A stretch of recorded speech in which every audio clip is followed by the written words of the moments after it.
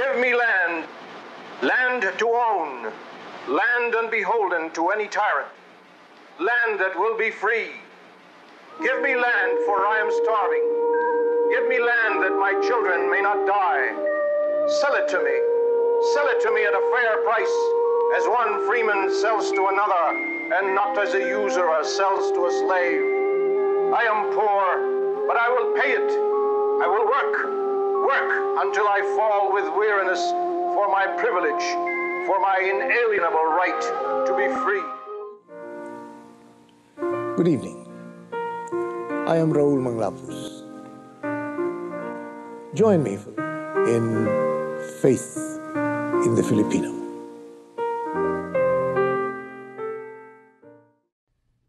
Raul Sevilla Manglapus was an orator, a scholar, a teacher, a diplomat, a senator, a composer, a musician, a linguist, a writer, a freedom fighter, a statesman in exile, a politician who left public office with his character undiminished and his reputation untarnished by corruption, a businessman, a humanist, an idealist, a visionary, and a man some have said was the greatest president the Philippines never had.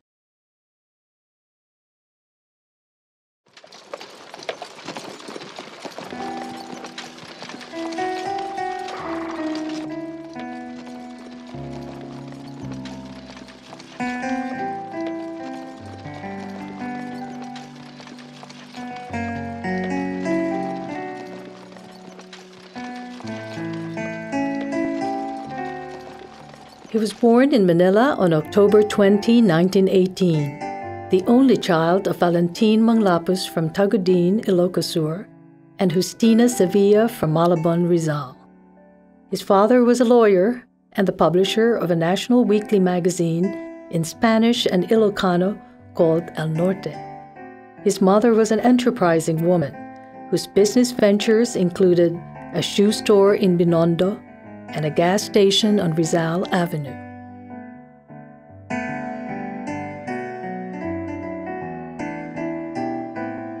Manglapus had a patrician upbringing and was a pampered child, not surprising after his mother, already in her 40s, had suffered 3 previous miscarriages. He was not only fluent in Spanish, English, and different dialects, but he could play the piano without learning how to read a single musical note. He attributed these skills to a highly developed sense of hearing, perhaps to compensate for having been born practically blind in one eye.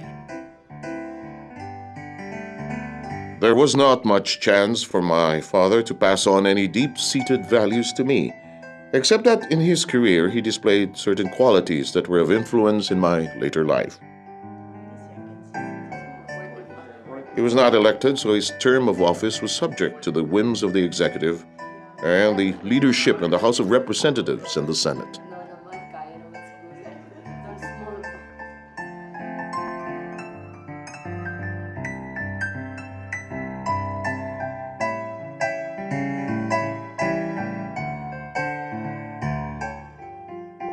One day soon after my father was appointed, the Quezon administration, through Governor Harrison, submitted a bill in Congress, which was then known as the Divorce Act. My father found it difficult to vote, so he was forced to resign, and that was an early lesson in principle that I learned from my father's career. He taught me by his own actions how to act by principle in politics. My mother had a much deeper influence on me. She was a very articulate person. She was very strict. She had to be, because she was not only left alone to deal with me, but also the family. My father died when I was only 19. It was my mother who took care of me, not only physically, but also economically. Fortunately, my mother came from a family with its own resources. Raul Manglapus.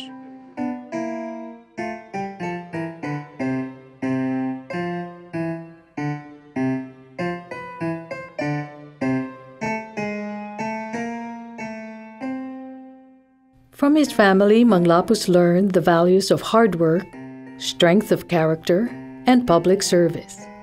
His father served as the Mountain Province representative to the First National Assembly in 1916, and his uncle, Francisco Sevilla, was the governor of Rizal Province from 1931 to 1937. But it was the Jesuits at the Ateneo College who instilled in him the meaning of service to others. I think the way that we used to formulate it at the time of Raul is they used to speak about sapiencia, eloquentia, very much focused on learning, solid learning, and the ability to express it well. So a lot of what people would quote about Raul is his command of language, eloquence and great command of language. But the other thing that's been very important in Jesuit education is the desire to form leaders and to form leaders for the common good. The purpose of Jesuit schools from the very beginning was to really form, in the beginning, young men, eventually young men and women who would make a difference for their societies. Maybe the best way to express it in Raul Manglapus's time was the work that he and other young Ateneans did in their time with what they called the Bellarmine Evidence Guild.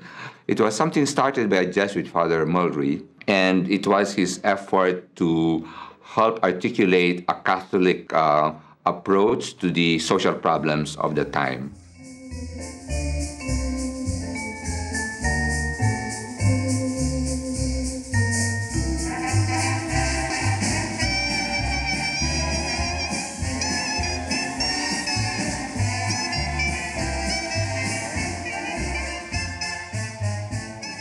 In those days, I had done some song composing of my own, which was part of the romance of my younger days. I decided to write a song for the Ateneo. And since the mascot was the Blue Eagle, I decided to write a song about the Blue Eagle. 1939 was a kind of historical landmark year for me, both in academics, in songwriting, and in speechwriting. I graduated summa cum laude. My song was picked as the official school song, and I delivered the speech, Land of Bondage, Land of the Free. My tutors then were Father Mulry and Father de la Costa. They gave me advice on the style and substance of the speech. The substance of the speech reflects the passion for social justice. When Raul graduated from the Ateneo, the editors of the yearbook printed below his picture the well-known quotation, Raul Manglapus, the man who walked with kings but never lost the common touch. Did they realize they were uttering a prophecy? Father Miguel Bernat.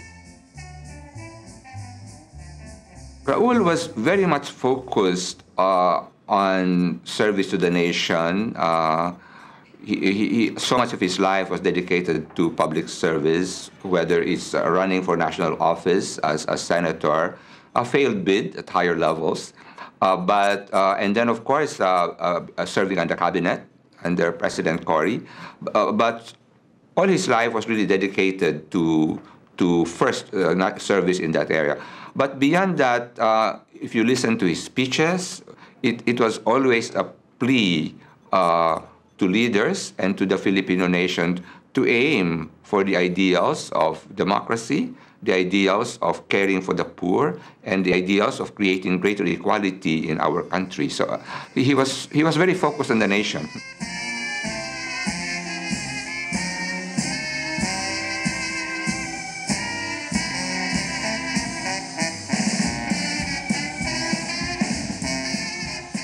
The outbreak of the Second World War brought an end to the idyllic world of Manglapus's youth.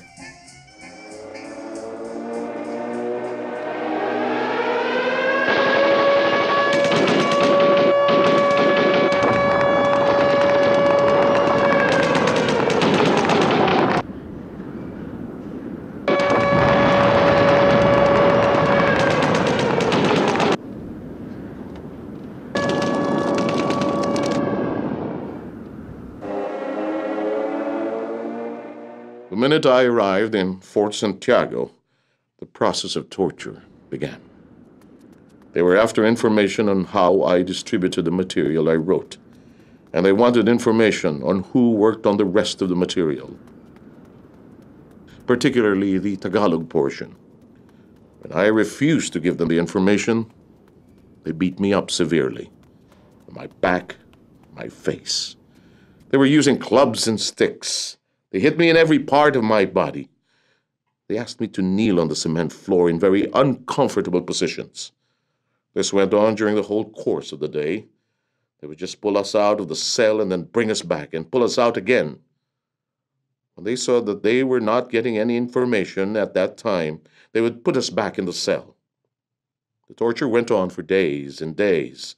I would say maybe close to a month. They wanted to build a theory that the whole propaganda organization was being run from the Ateneo by the Jesuit fathers. They were trying to build this theory, and since it was not true, we denied it. The whole problem was not only the survival of the torture, but the survival of the ordeal of imprisonment, which was just taking forever. So under that, we resorted to prayer. When we were moved from Fort Santiago to Bilibid, where they gave us uniforms, some of our fellow prisoners very cleverly made rosaries out of yarn that they drew from the uniforms. Even if it was not allowed, we started to pray the rosary, if possible in groups, but if not, just individually. Sometime in 1942, during the Japanese occupation, a businessman of foreign nationality came to the Ateneo at Padre Fara and asked to be instructed in the faith. He said he wanted to become a Catholic. Asked what prompted such a decision, he said he had made it in a Japanese prison.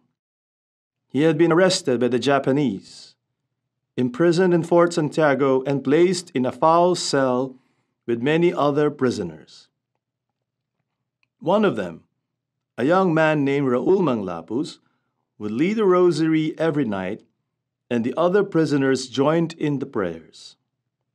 That young man's faith, courage, and cheerfulness, the businessman said, helped to keep up their spirits and kept them from giving way to despair. Father Miguel Bernat.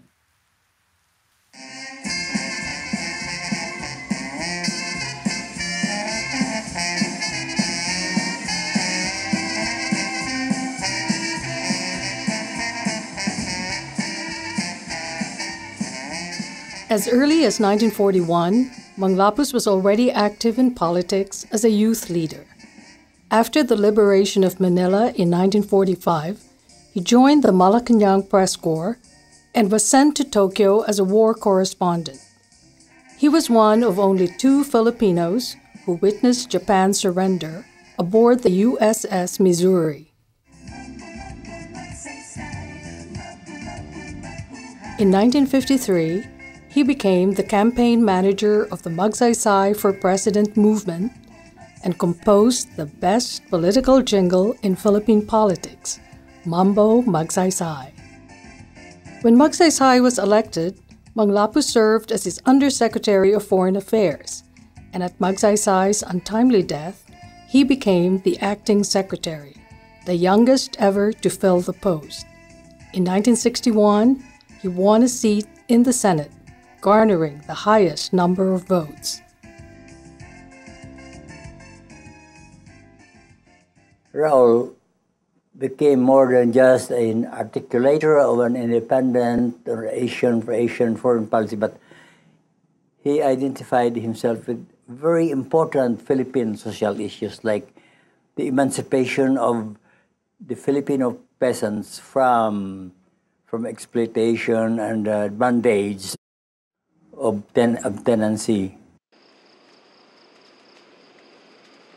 In one of the Senate debates on land reform, Manglapus argued why tenancy is evil. Because it is paternalism in its most insidious form, he said. A kind, benevolent landlord can at best treat his tenant as a child, making his decisions for him.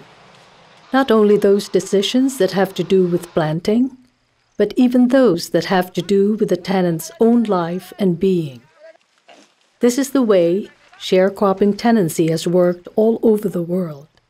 The tenant's mind persists in childlike innocence, uncreative, unproductive, crushed by the overpowering paternalism of the system. We wanted to put down a program of agrarian reform, step by step, And that is why he asked Luis Tarok and also Boni Giliego to join. And we hammered out quite a very, very good program, really, step by step what to do. Because at that time, Congress was lorded over by the landholding elite. And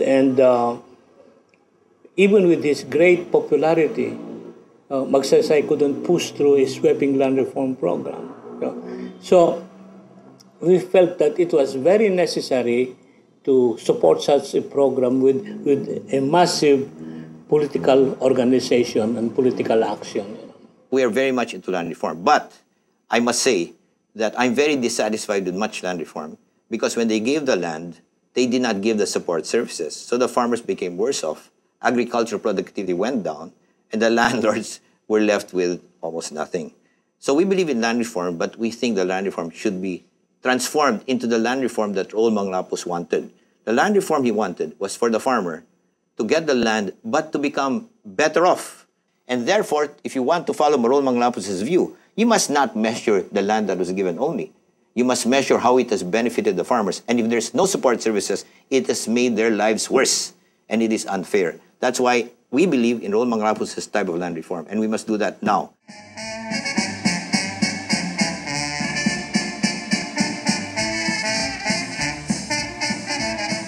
As a political leader, Manglapus had three great passions: freedom, social justice, and the upliftment of the Filipino people to their highest potential. He worked tirelessly for land reform and decentralization in the Senate. In his drive to reform the political system and compel political parties to be based on well-defined platforms, he founded the Christian Social Movement, a political movement influenced by the social teachings of the Catholic Church. With his vision to lead the Philippines to greatness, he attracted youth leaders in the 1960s who rallied behind the ideals he advocated. The first contact I had with Raul Manglapus is through print. He had this beautiful speech, Land of Bondage, Land of the Free, where he talked about how the farmer should till his own land. That's how I got to meet him, through his speech. My involvement with the great Raul Manglapus actually started in 1965. And this was the time when he ran for president. I was then a youth volunteer for the campaign. And then that group actually evolved into the Young Christian Socialist of the Philippines 2 years after.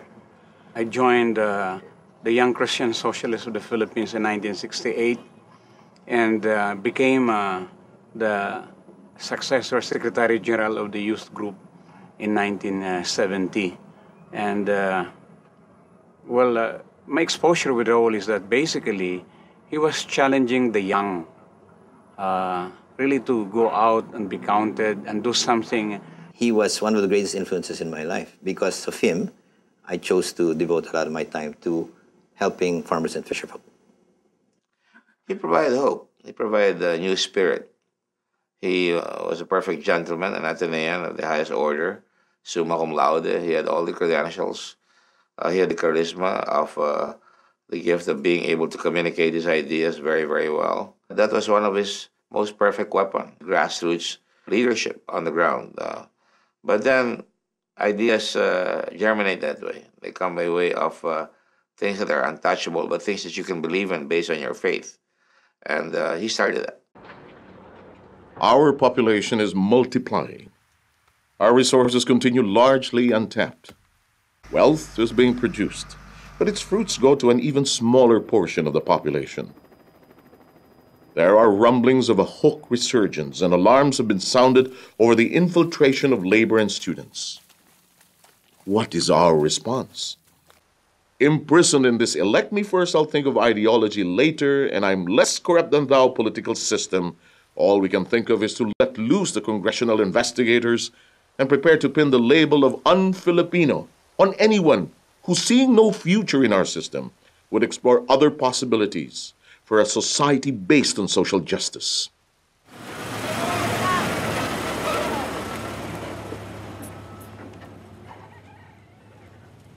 Instead of offering our young, our peasants, our workers, our underprivileged, a choice of fresh directions and a vision of a better tomorrow, balanced, if you will, on the alternating but identifiable forces of liberal socialism and conservatism, as other modern democracies have succeeded in achieving, we have persisted in pragmatic, case-to-case politics, which our society can ill afford, but which is the only kind which our imprisonment will allow.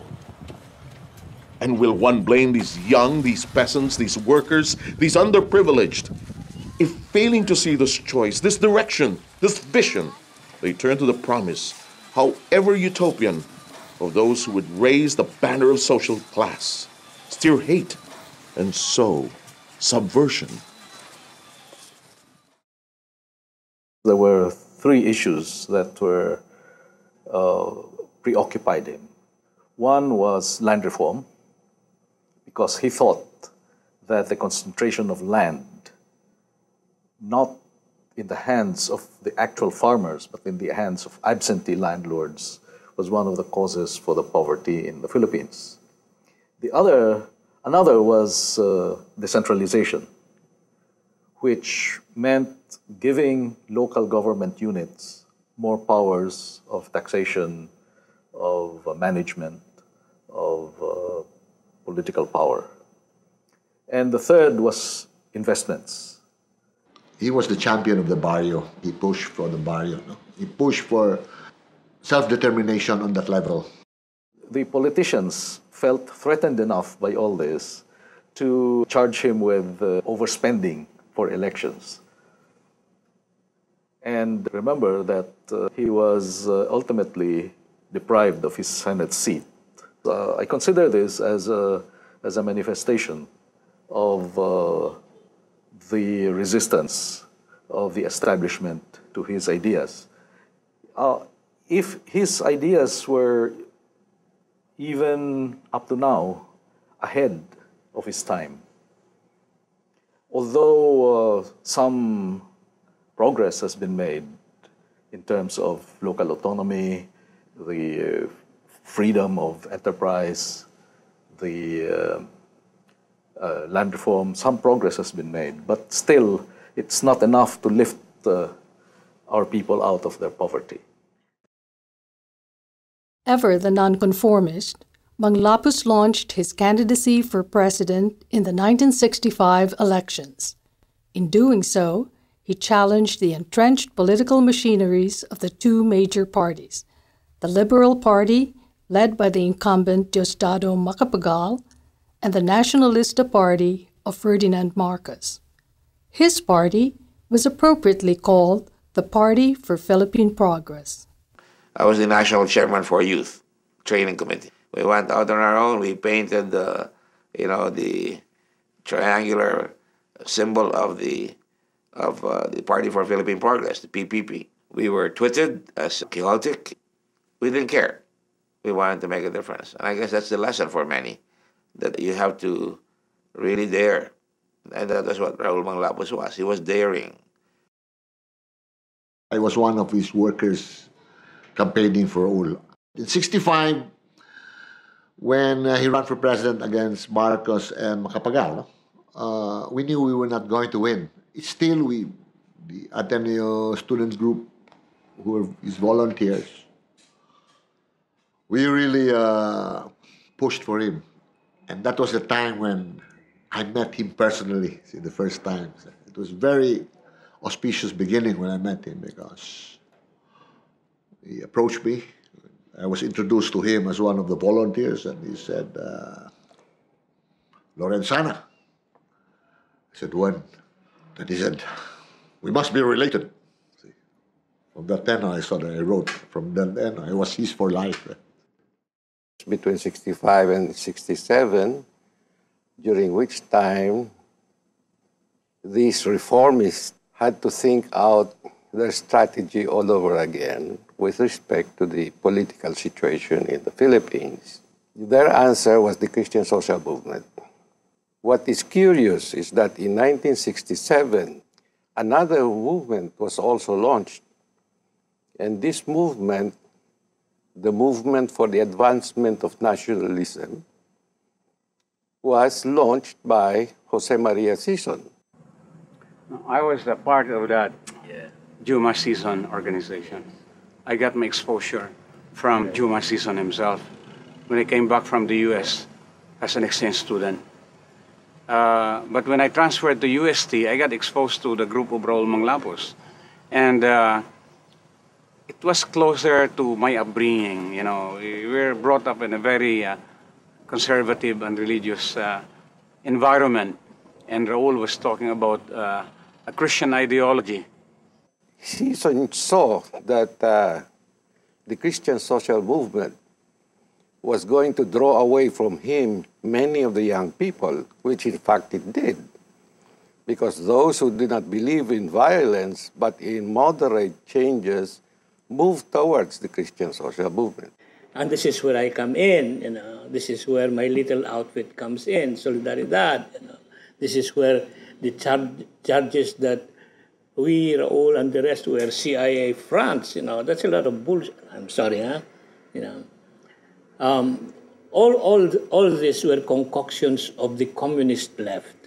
The communists were very, very clever in co-opting the nationalist movement, you know. The words of Father Pacifico Ortiz, who was then the president of the Ateneo, was the very apt articulation of the social conditions at that time, that the Philippines was sitting on a social volcano. The KM, if you will, or the party of Jose Maria Sison, was kind of romantic for those who want to go out in the boonies. And of course, they were very pragmatic. They were also engaged in total warfare. The threat of communism was exaggerated. If you look at the numbers of the Communist Party at the time, there were few of them, few hundreds of them. They were not an armed threat that Taruk was in 48. It was magnified, and it was used by Marcos to justify the suppression of civil liberties to entrench himself so that it would justify his seizure of power, because Marcos wanted to extend his term for the second time. He needed an excuse to extend his term, and he needed a good one. And so a lot of incidents were provoked. Bombings in Manila to dramatize the alleged threat of the Communist Party. Marcos and Raul were two different individuals. Marcos was devious. Raul was sort of had a person whom people could easily trust. They were both articulate, but they were articulating different kinds of political ideas. Raul was more on reform and honest governance. I've never known him to have accepted any bribes, be influenced by people with private agenda. The form of leadership that he exercised for us was a very ideal form of leadership. To dream the impossible dream. And that is what we are doing. What Marcos did was to steal away from us our future, my generation.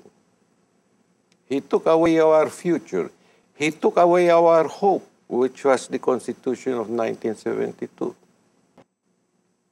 We fought for a constitutional convention. And Marcos, for his own benefit, did not oppose it. So the Constitutional Convention took place in 1971. In that convention, several of the ideas came into the vocabulary of political affairs. Ownership of property carries with it a social responsibility.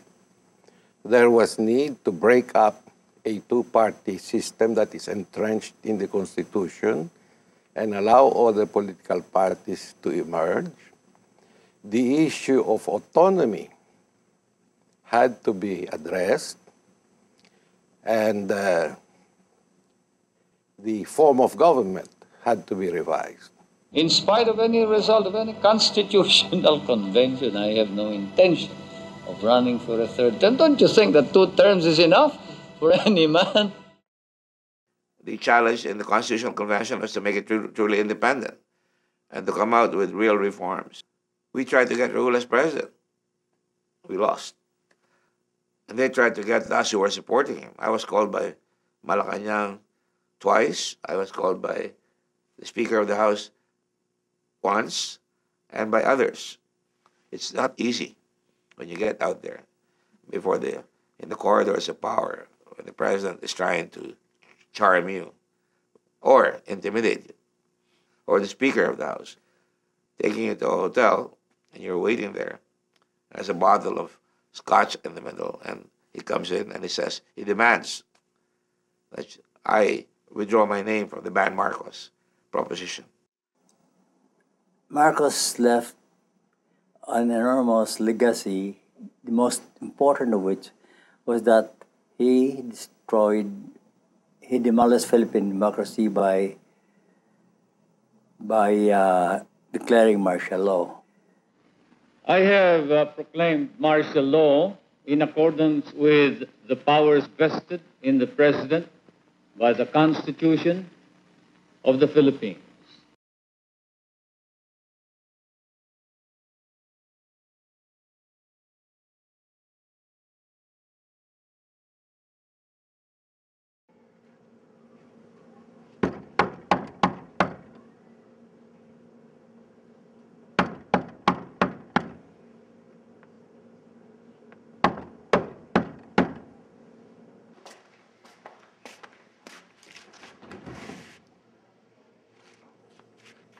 When martial law was declared, our leaders were, of course, incarcerated. Fortunately, Raul escaped it by just a few hours before martial law was declared. His very act of declaring martial law and assuming direct control of the armed forces as the commander-in-chief was possible only during a martial law situation. The armed forces of the Philippines, including what is now the PNP, Philippine National Police, but which used to be a part of the armed forces, called the Philippine Constabulary and the Integrated National Police, is a group of truly professional Filipinos, professional public servants in uniform. What we knew was correct was duty, honor, and country, and to obey only the legal orders of our superiors. Obviously, with martial law, this created a new situation for all of us who were in uniform.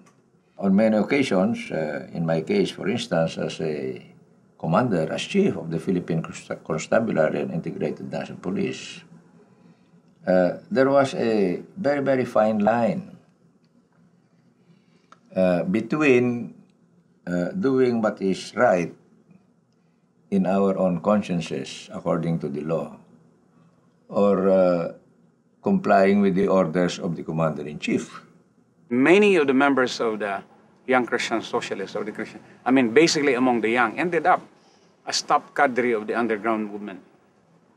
For us, we didn't really join the underground movement, but since we're identified with Raul Manglapus, I was arrested. I experienced altogether 2 years of being imprisoned, not only once, but 3 times. Those are the things that I have experienced. But, you know, those are the things, you stand up for something you believe in, and we said that we're not communist. We are, but anything, either you're anti-communist or communist, as long as the word of communist is there, you get arrested in those days. And it was a tough one. But, of course, all of those are part of history. It will not last long. You survive it. That when you, just the word reform, when you advocate reform, you'd be considered as subversive. Yes, you know? And of course, I would say, in retrospect, my impression now is we were really on the verge of adapting, because that was one of the things that made us distinct from the National Democratic Movement or from the Communist Party of the Philippines, was our denial of armed struggle. But even then, I think we were sort of considering that option. Well, being Christians or Christian Democrats, we were sort of, at a certain point, we were open to that option. We even had our training, preparing for it. Which found expression sooner or later in several movements, you know, Light the Fire, April 6, and all those movements afterwards. In 1976, a number of the Christian social movement members could no longer wait. Nene Pimentel was this particular one, and they started the PDP in Cagayan de Oro, which is really an offshoot of the Christian social movement. Raul, in the meantime, had started the movement for free Philippines in the United States. While in exile, Manglapus started the overseas propaganda movement against the dictatorship, not unlike what Filipino patriots had done in Madrid during their struggle for reforms under Spanish rule. We crafted the declarations of the movement for a free Philippines to restore constitutional democracy. And this was a lawless presidency, we pointed out.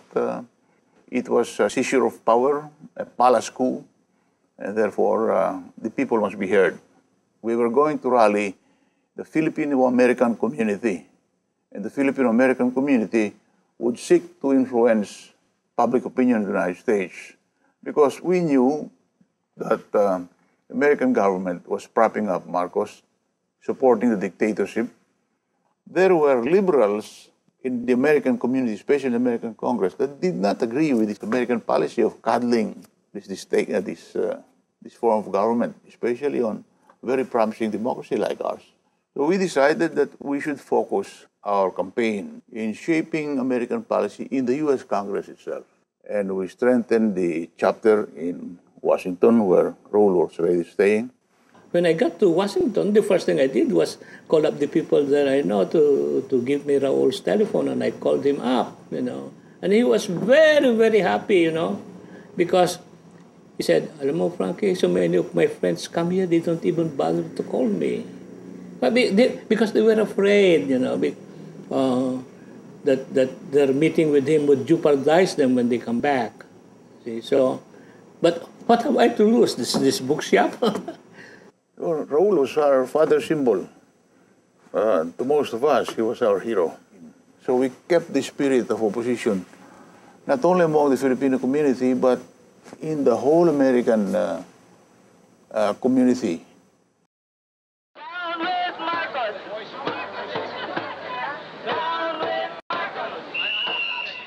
Solitary confinement for more than 7 years, I had nobody to talk to.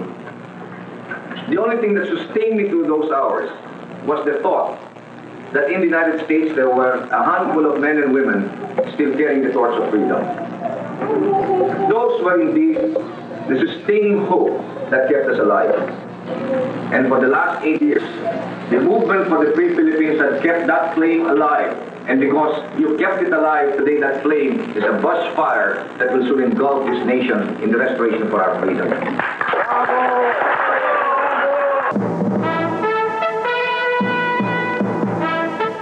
is ABC News Nightline. President Marcos has been for a long time now no longer part of the solution in the Philippines. He is the problem.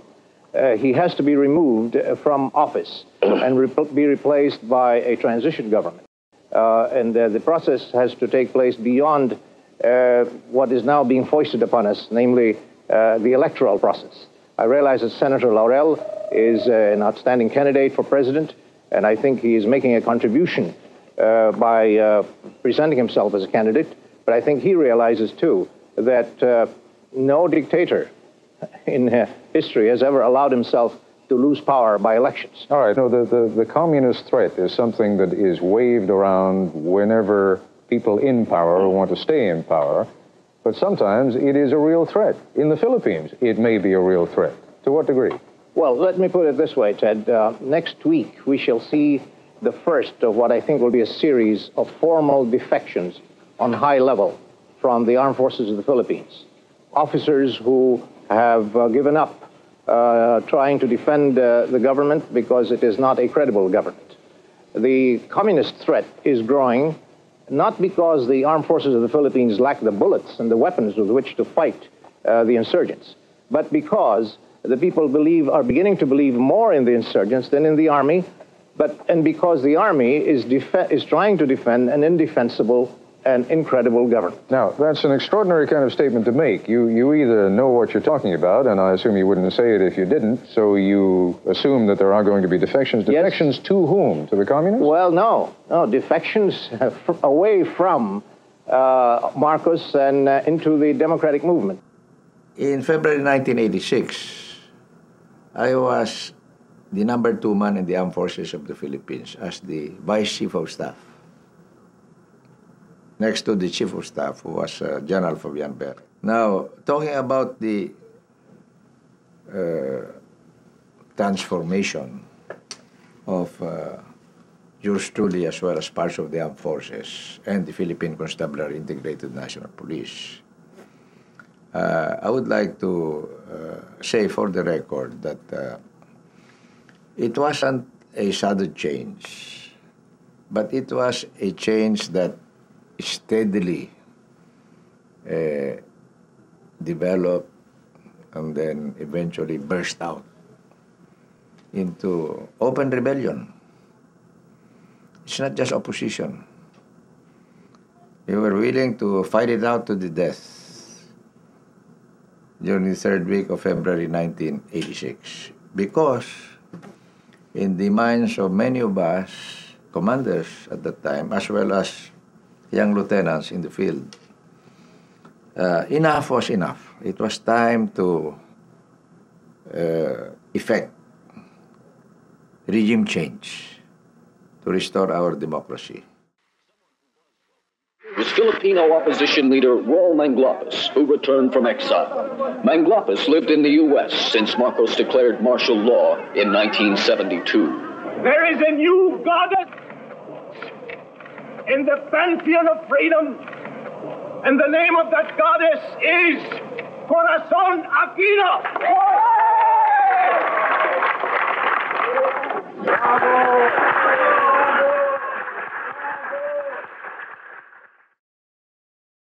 Manglapus had a global outlook in his fight for democracy.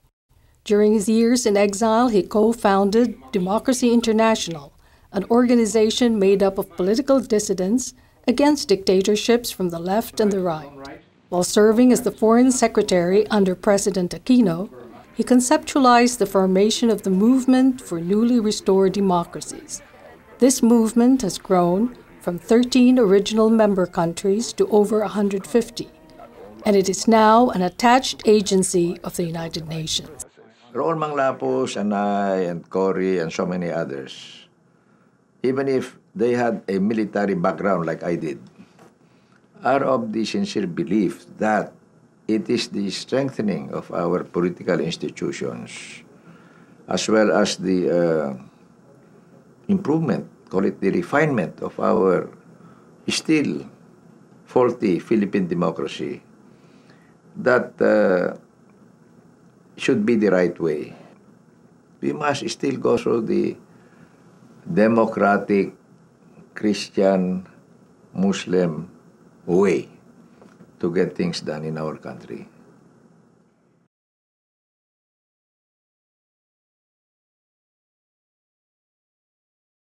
In 1972, prior to the declaration of martial law, Raul Manglapus and Michael Mastura, as delegates to the Constitutional Convention, drafted a Muslim-Christian manifesto which embodied the fundamental ideals of a true democracy and laid down a dynamic basis for Filipino-Muslim-Christian cooperation. Once Raul Manglapus returned, the first thing he did was to get in touch with me and pick up this Manglapus Mastura Manifesto. And we did relaunch it when he was Minister of Foreign Affairs. This particular document is really an historic document because it shows that Christians and Muslims can actually be together under one political agenda. Without necessarily being very, very ideological right here and now, but the Bangsamoro people, the Muslims in the Philippines, have become more ideological than before. But it does not mean that we have parted ways. In fact, the challenge is how the Christians themselves can meet this challenge of, let us say, the Moro Islamic Liberation Front, using Islam as an ideology, an Islamic movement as a projection of their aspiration, as a projection of their image, and as a projection of their vision of a future community and the status that they will enjoy.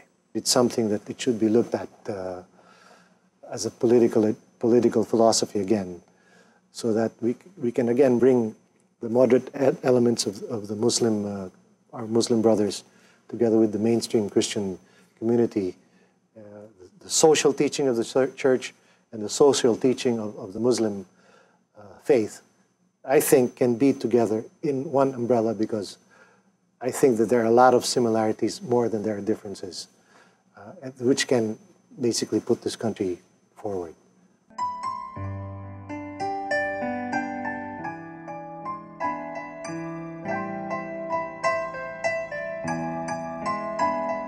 Do political parties articulate their political philosophies? Now tell me, which political parties have articulated their political philosophy? At the moment, I only see two. One is the moribund Communist Party, which is the dictatorship of the proletariat, and the other is the political philosophy of Christian democracy. What I learned while working with him was a realization of the kinds of problems that this country had and has, and what is needed to change things around. For example, he was talking about, remember the old liberal nacionalista parties, and he considered them with great insight as two factions of the same party. And what he was saying was that there's no alternative in politics to this one party. One party because they represented the same things, the interests of the landowners, the interests of the rich. And what he wanted was to have a real two-party system that let the conservatives espouse the interests of the rich if they want, but let there be an alternative who would, in effect, represent the interests of the poor. 20 years ago, he talked to the Filipino people and advanced the thesis that there must be a new Filipino. He advanced the thesis that the Philippines today must now adopt a Christian socialist trend, that the privileges of the oligarchy of the past should be consigned to history, and that we should now start sharing the wealth of our people among the greatest number. At that time, he was a lonely voice in the wilderness. And I must confess, at that time when I was part of a major political party, we actually poo-pooed his ideas. Luckily for this man, this prophet, I think he will still live to see the day when all of his early urgings and all of his early pleas and plans for our people will come to fruition. The person who is advocating something should articulate what his political philosophy is. Why can he not do it? What is keeping him from saying, I stand on a political philosophy of the following ideas? Or are just saying, oh, I will run simply because people like me, and that's the whole problem. Political parties must articulate their political philosophies. The Christian social movement, launched in 1967, evolved into the National Union of Christian Democrats in 1984, founded by Avelio Javier and Amado Lagdameo. In 1989, it merged with the United Muslim Democrats of the Philippines, led by Ambassador Sanchez Ali. In 1992, they merged once more, this time with the Lakas Tao of Fidel Ramos. The party is now known as Lakas ZMD. We introduced Christian and Muslim democracy in the Philippines. And Raul Manglapus was the father of Christian democracy in the Philippines. Let me say a little something about Christian democracy. It is not a new idea here. It has been in Europe even before the Second World War. While Raul was in exile, he was invited by the CDI, Christian Democrat International, to be an officer, and he joined CDI. They decided to change the name to Centrist Democrat International to reflect the desire to expand in other countries in the world that are not predominantly Christian. But the values of Christian democracy basically is humanism and the dignity of the person, which is paramount in all the political ideas that they push forward. One of the important components of Christian democracy, first people empowerment, and then what is called in the CD ideology as subsidiarity, but that is not too well understood by our people. I define that in this way. We must have subsidiarity, but it is like this. It is 5-letter Ds of governance, I said. First of all, devolution. This means do not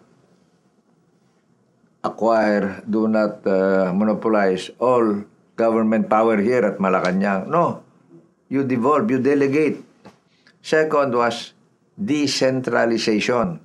Not everything should be decided here in Manila. Not all the opportunities for economic progress should be absorbed here in Metro Manila. No, we decentralize that to all the communities. And I did that by establishing, again in accordance with the principle of subsidiarity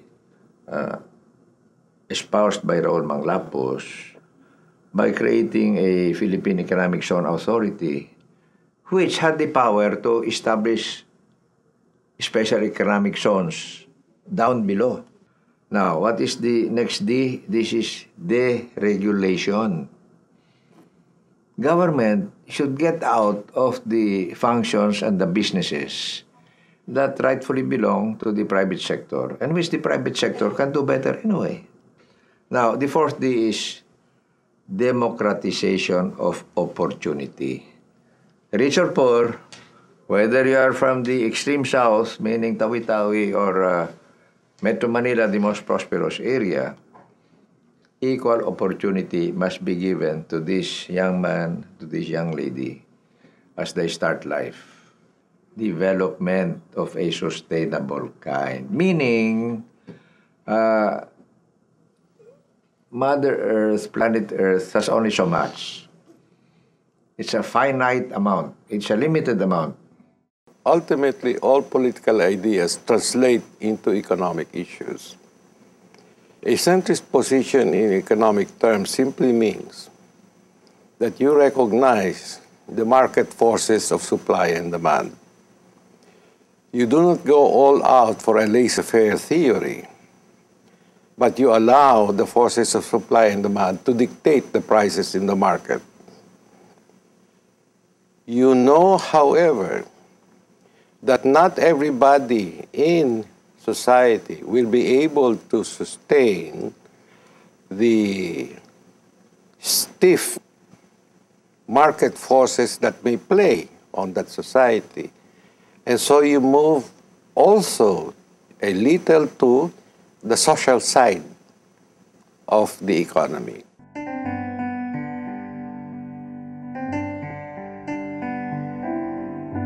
We have been too long afflicted with a masochistic vice of glorifying poverty, as if to be poor were a virtue. For instance, we should stop holding up the nipa hut as the ideal home for the Filipino family. The nipa hut may be romantic, it may be picturesque on tourist brochures, but surely the Filipino deserves a stronger, a sturdier, a healthier, a better home. The nipa hut is easy to build, that is why the people are content with it. But this is the point. The materials for better homes are all around us. The stone, the clay, the wood. It takes a greater effort to gather them or to earn the money with which to buy them. But I say that the Filipino is capable of the effort. Let us glorify the effort and not the nipa hut. If we are not to glorify poverty, neither should we glorify mediocrity. The Filipino and his nation will be great by his own effort.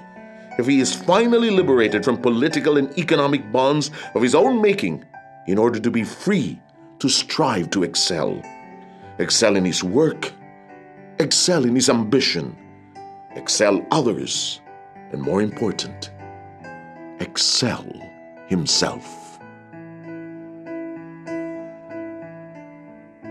Climbing Everest and even the voice of the Balangay, they are symbols that this is what Filipinos can accomplish.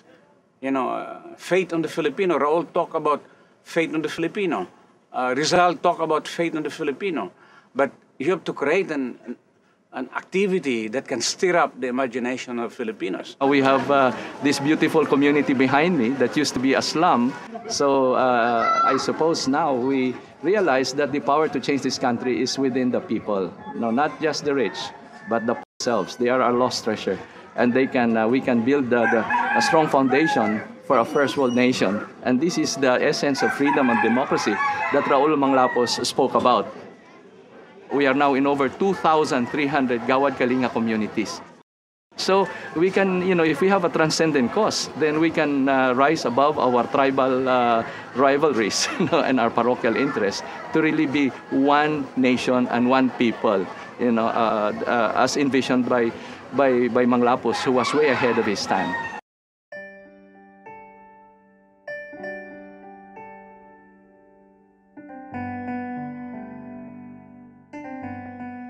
It's very important for us to know people of such a stature in our past, because people always say, where are the leaders? There are so many Filipino leaders, see?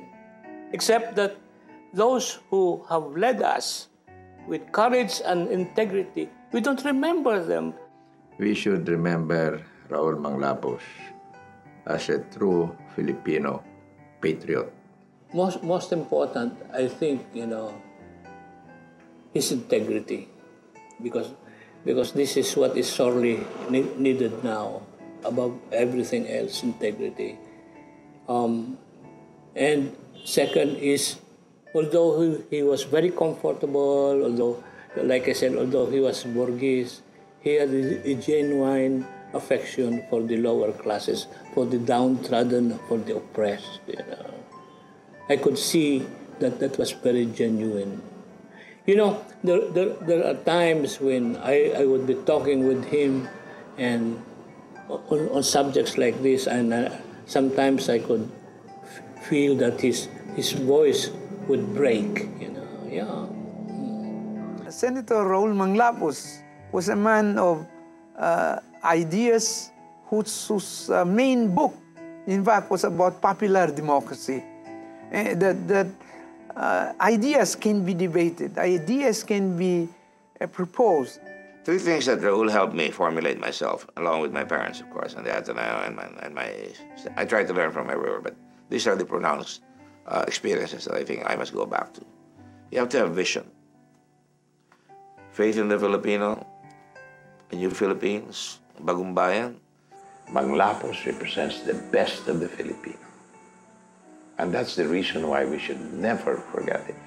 At moments of our history, there always emerges certain individuals who offer some hope and who are participating in the political political life of the country, who are offering themselves, and yet they were not totally accepted when it came to elections to be put in position to translate their visions and their idealism into reality. Secretary Manglapus was the best president we never had. General Almonte was absolutely correct when he said that Manglapus is the best president the Philippines never had. Because he would have made an excellent president. And he was a man of great integrity. He's a God-fearing political leader. And he's a visionary. Like Magsaysay, he was very honest. Absolutely honest, you know. But again, like Pelaez,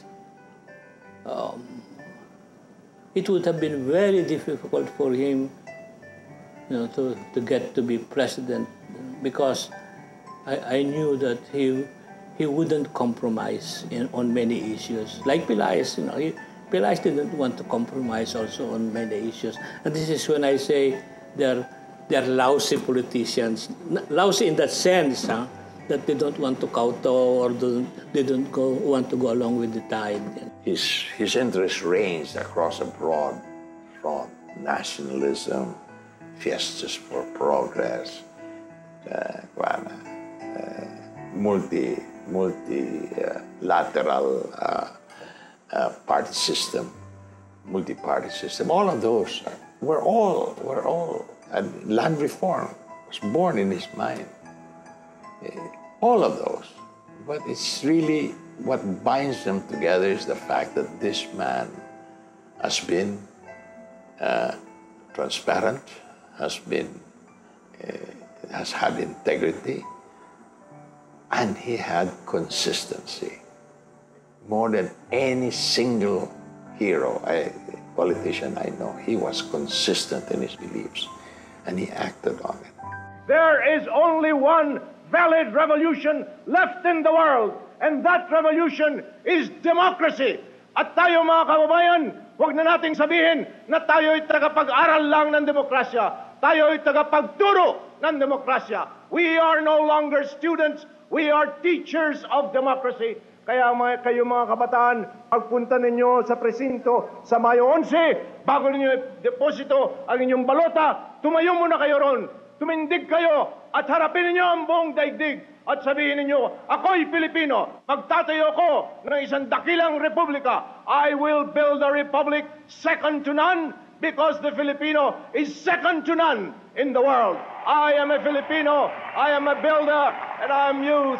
Listen to me because the future is mine. One more 1,000 years of hope, my world will rearrange. I must rise and dare to cope with blowing winds of change. Once protected